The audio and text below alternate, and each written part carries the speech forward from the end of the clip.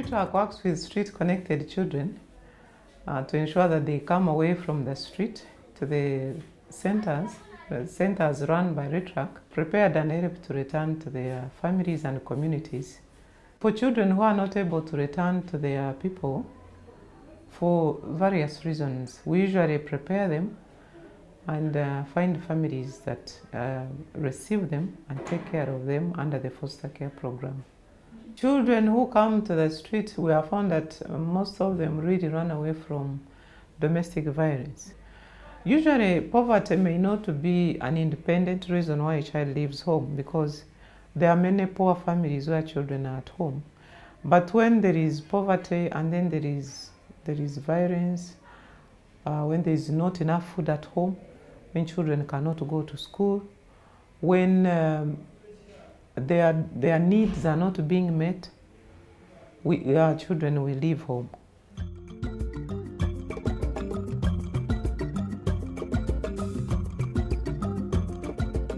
For us who have worked with these children, you find that even when it is a challenge, because this is what the child has been exposed to, they are still forming character, and they are still trying to find their level as young people growing up. Trying to help them to come to terms with the circumstances they have been exposed to has helped us to be able to work with them and take them back to their people. When we are preparing the child for foster care, usually they have known that it was not possible to go back to their people. To some few children, not returning to relatives, especially when we find that it's now foster care that is possible, to some children it's a relief. Why? Because they may have experienced a lot of abuse by the people where they tried to live. So when you tell them that there is actually an alternative, that they can live in a foster family, to some children it's like, okay, yeah, I think then I can find my life and move on. To some children there is a lot of emotion attached to it because they are not able to return to family, and especially where the child has been rejected by family members, by especially the fathers. They keep wondering why. In such circumstances, we try to make sure that we explain properly why the child cannot return, but also keeping it open that it's possible that at some point a family member may come up or may be seen like a relative. And for the children who we are not able to locate anybody at all, we keep their hope alive that we shall keep trying to trace for somebody, for their family members. There are children who may have run away from like step-parents, and they really find they can't live with them and they are wondering why. So all this that the life skills takes the children through helps them to come to terms with those questions. Their questions are answered, they are helped to understand maybe why they are so angry and how they can express their anger without fighting. When they are making decisions, how best can they make decisions? When they have friends, how can they relate to their friends? When they are growing up, some of them are in puberty, they are beginning to experience a lot of changes. So they are helped to come to terms with to understand what is going on and come to terms with it. I know that, okay, when I'm angry, I don't have to fight. When they're emotionally, changing, they know what is going on and they know how to handle it. Because some of the children have questions like, if my own people cannot receive me and I live with my family, who else can receive me? Or if my people have mistreated me, who else can receive me and I don't experience the same problems?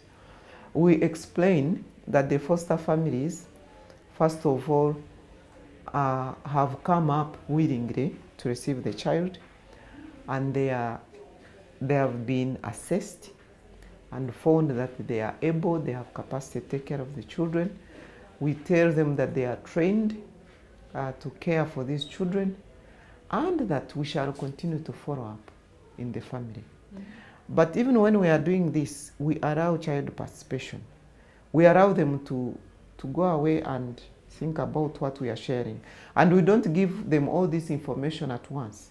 We will give them, step by step. And we will also explain that it's open. It's their decision. We do not force them to go into a family.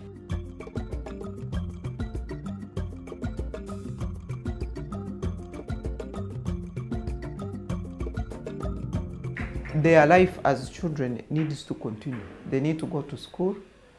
They are growing up.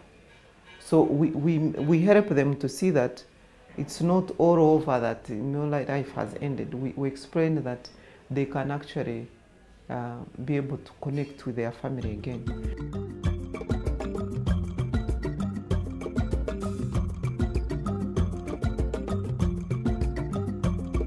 Children have learned, when we are interacting with them, we find that they do not trust adults because they let them down and they ended up on the street. And then when they're on the street, it's the adults usually who beat them, who throw a lot of words, negative words on them. They name them.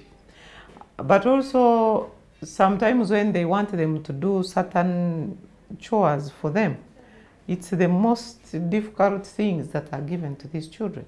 For example, if they have to open up like clogged channels, it's the adults who put them there, and at times we don't even pay them out there on the street. So eventually the children sort of remain at a distance in relating with adults, and to build that trust takes a bit of time.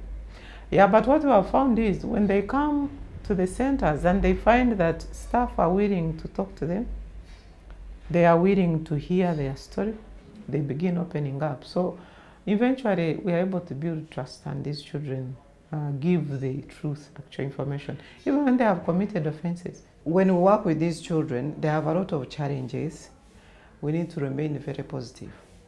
Positive on their, really at times on their behalf. Why? Some of them will have like given up. It's like, my father rejected me, my aunt couldn't live with me, I can't find any other relative. So at times they are angry. But we need to keep positive and keep hope alive that yes, all that has happened, but life can be different for you.